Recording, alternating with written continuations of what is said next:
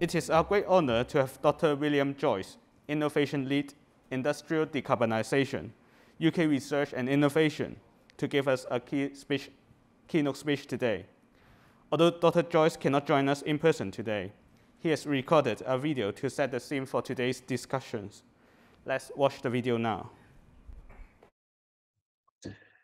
Good morning. My name is William Joyce. I'm Innovation Lead for Industrial Decarbonisation at UKRI.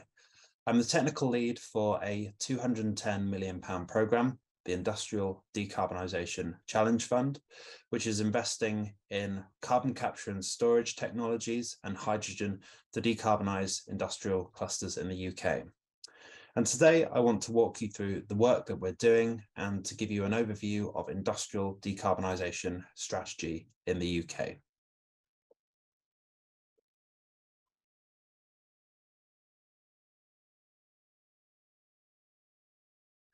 I'm going to start the presentation with some background. We've seen a tremendous policy acceleration in industrial decarbonisation in the last few years, and some major funding commitments from government. Indeed, when we started this programme, we were aligned with a policy called the BEC Industrial Clusters Mission. This identified the largest 6 industrial regions in the UK. You can see them as these big green dots on the infographic on the left-hand side of the screen. Southampton, the Humber, Teesside, Grangemouth in Scotland, Merseyside, and South Wales.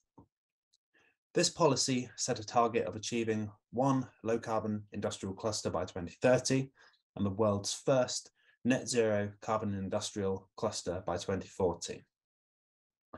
But then after the Climate Change Committee's recommendation in May 2019, the UK government amended their Climate Change Act in June 2019 from an 80% greenhouse gas reduction to 100% greenhouse gas reduction, or essentially net zero by 2050.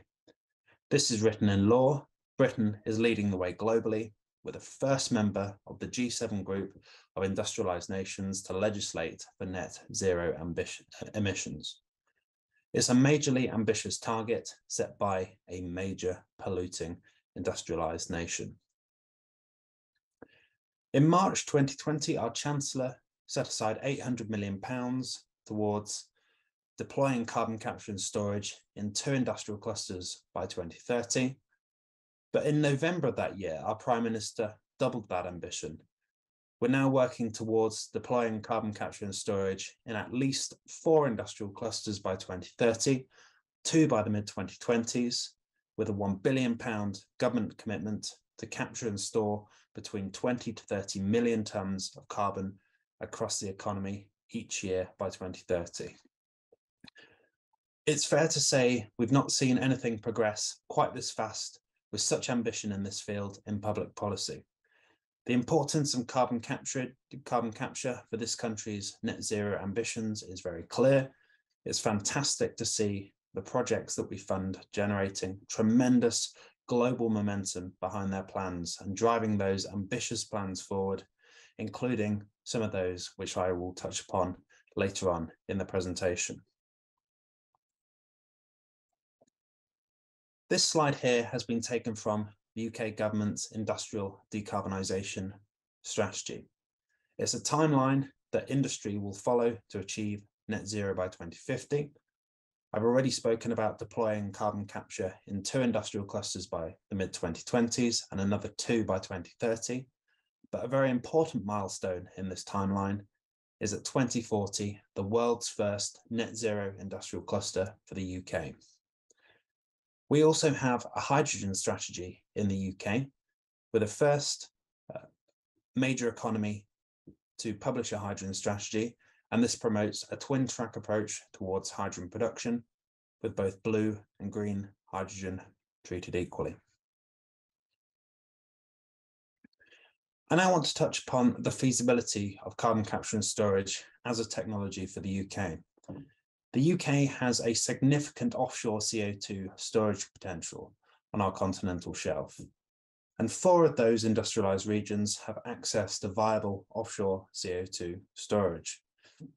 This tremendous capacity is equivalent to around the remaining EU 27 countries combined, and therefore in theory could serve both our domestic demand and also the rest of Europe. In context, estimations suggest we must store between 75 and 175 million tonnes of carbon a year by 2050 to attain our net zero status.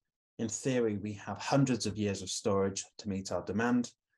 And in combination with our carbon capture and storage projects being in advanced stages of development, entering construction operation later this decade, the UK has a strong potential to become a world leader in carbon capture technologies. Our government estimate that the global CCS market could be worth 260 billion by 2050, and the UK has the potential to capture 200 billion of that market.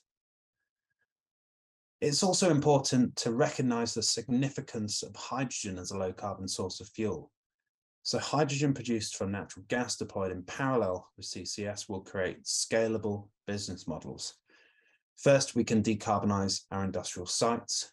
Then we can lay the foundations for broader regional hydrogen economies. I want to quickly touch upon some of the major funding streams for industrial decarbonisation in the pipeline in the UK. I've spoken about the Industrial Decarbonisation Challenge Fund, of which I'm the innovation lead for. We also have an Industrial Energy Transformation Fund, £315 million. A CCS infrastructure fund, which will take our projects, which are currently going through those engineering studies, into construction and operation for later this decade, and also a net zero hydrogen fund, announced in the UK Hydrogen Strategy, which supports a twin track approach towards hydrogen production in the UK. These are the projects which we support through our deployment portfolio. 9 first-of-a-kind decarbonisation projects, 6 onshore, 3 offshore projects. These projects are currently undergoing the complex engineering studies ready for infrastructure deployment at the end of the programme. They're complex configurations of industry which have come together with a common goal to decarbonise on a scale not seen anywhere else in the world before. We recognise the most cost-effective ways of decarbonising are within industrial clusters rather than sites or sectors alone, as we're able to share knowledge and share learnings amongst each other to make a more cost-effective and efficient process of decarbonisation. And also in parallel to decarbonising, we're looking to drive inward investment into these projects, create and protect jobs for a future low-carbon industrial sector, and boost the competitiveness of the regions in which these projects are situated. I now want to just quickly walk you through a couple of case studies.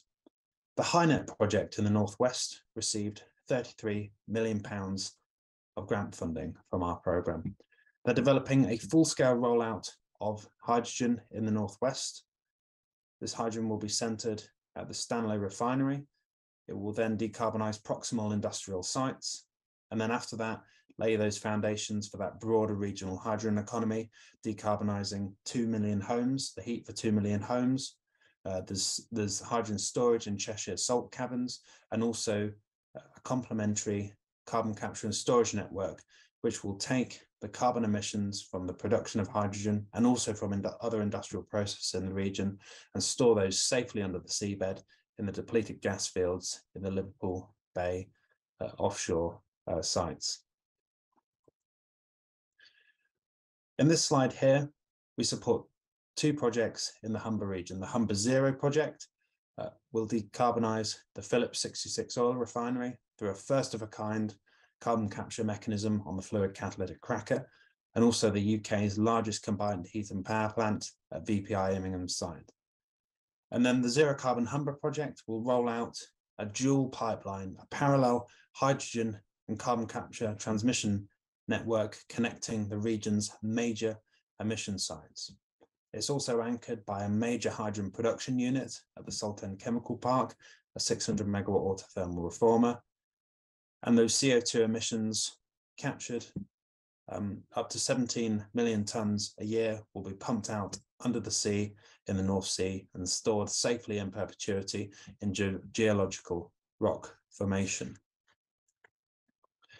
Our deployment projects are world leading, they're flagship projects for the UK, and the significance of these projects to decarbonising UK industry is absolutely clear. They will make a significant contribution to our national net zero effort. Thank you for the opportunity to be able to speak today.